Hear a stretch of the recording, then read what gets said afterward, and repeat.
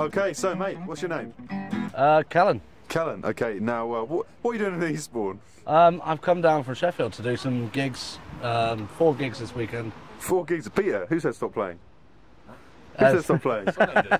Huh? Song ended. Play the nice instrumental while we go on. Right. Sorry, please. That was very mean of me asking you. Nice, nice. Okay, so you're playing 4 gigs in Eastbourne this weekend, yeah? Yeah, I got 4 gigs as the busking biker. Okay, sick. Now you're coming down from Sheffield. Have you been in Eastbourne before? Yeah, no, I used to live in Eastbourne. Oh, really? I was born in Eastbourne, moved to Florida. Florida? Spent some time in Cornwall, Italy, Buckinghamshire, back down to Eastbourne, now I'm in Sheffield. Okay, so you've been everywhere. You've been everywhere. I've been everywhere, man. Yeah, you're a Johnny Cash fan? Definitely, that's the reason I picked up a guitar. Oh, brother, okay, nice. What's your favourite song with Johnny Cash? Walk the Line. Walk the Line, Yeah. okay, fantastic. Do you walk the line, Kellen? I try, Okay. every day. Okay, fantastic, I love it. Okay, so what got you into music, man? Johnny Cash. So the first time I watched the film Walk the Line with Joaquin Phoenix playing joking, Johnny really? Cash, yeah. Oh, sick. I fell in love with country music, growing up in Florida, ended up listening to a lot of different country music like George Strait, Alan Jackson, all that sort of stuff.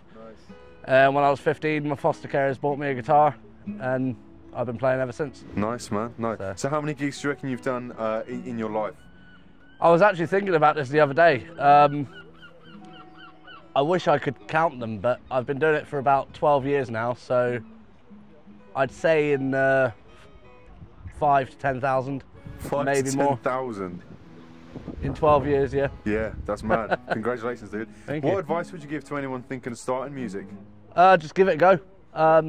Go to open mic nights, go to jam nights, meet people, take advice.